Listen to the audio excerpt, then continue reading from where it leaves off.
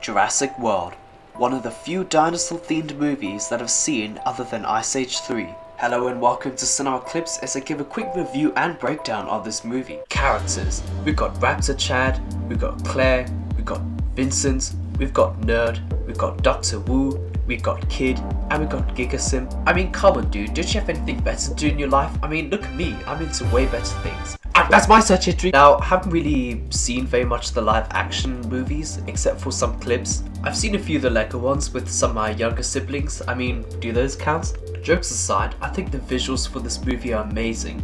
Mixing CG with real life is always hard and needs to be on point to look realistic, even harder when that thing is animated. I'll get into the CG a bit later, but first, the plot. Now, I have heard quite a lot of people saying that it's got a very basic plot. I mean, it can be summed up quite easily.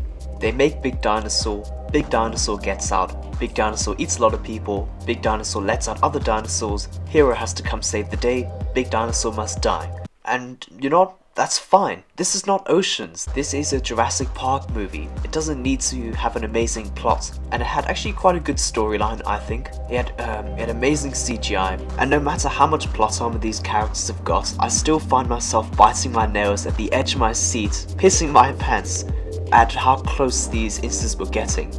And I'm a guy that has watched all the seasons of Knight Rider, A-Team, MacGyver, all those shows that love to have the clock tick down to 0 before they deactivate it.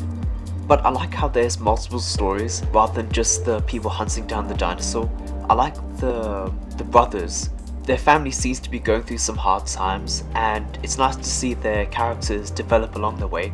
Honestly, you don't need to go to a therapist, you just need to go to Jurassic Park when there's an anomaly. Honestly, I think that could have been a story in itself. Also, there's the Vincent Hopkins and his military raptors. Now obviously he's the antagonist in here, but I do find him quite an interesting character. Throughout the whole film, he's actually quite interested in the project and likes to get hands on. Also, he's not a stranger to rogue animals, should I say.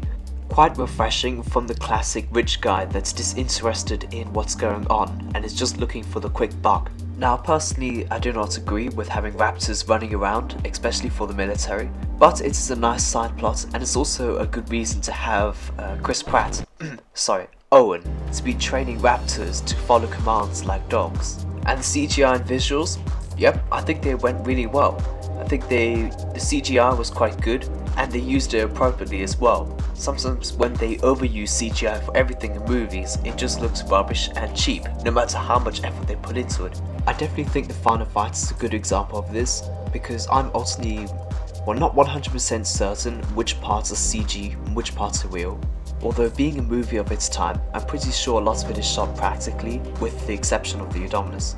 I think my personal favourite example of this is this 1 minute long single take shot of the final fight between the T-Rex and the Indominus. I'm pretty sure they used some editing tricks to stitch multiple clips together, because half it looks CG and then there's also a lot of probably real life stuff in it.